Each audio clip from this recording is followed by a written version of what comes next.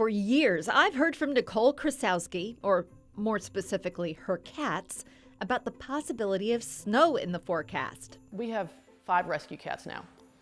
Started out with 4, and when all 4 were on the bed, within 24 to 48 hours, it would snow, almost 98% of the time. You see, the number of cats on the bed determines the probability of snow. So if it is 3, that's kind of average. 4 is something to perk your ears up about and start thinking about it. All 5, it's usually 24 to 48 hours, we'll have some sort of weather event.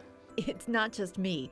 The Krasowski cats have quite a social media following as well. Now, they've become a little bit of Facebook celebrities with a lot of my friends and family because whenever snow is predicted or whenever the cats are on the bed, I will get messages, you know, hey, what's going on? Something changed in the past few years, however, and the weather reports went silent. When we moved into this new house, unfortunately, they seem to have lost their mojo. And everybody's asking, and I'm like, nope, didn't work, nope, they are off. They just does not make any sense anymore. Until this week. Yesterday, and I walk into the bedroom and all 5 cats are on the bed.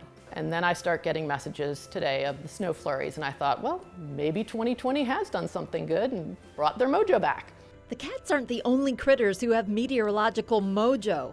A new bunny in the house named Ducky has shown some promise with long-term weather prediction. She has, within just a couple of weeks, taken over, you know, the princess of the house.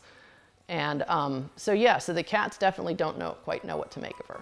I decided to ask this newcomer a few questions about the upcoming winter. First, how much can we expect from our first snow of the season? Snow lovers should like her answer, 1 to 4 inches, though we didn't ask when this would happen, so there's that. Next, will kids have any snow days this year? Sorry, kids. It looks like online learning is going to keep you in virtual classes. Finally, which person on the Fox 8 weather team will be closest on their winter weather prediction? Van gets Ducky's vote. Oh, he's gonna love this. Well, after all that forecasting, Ducky's taking a break.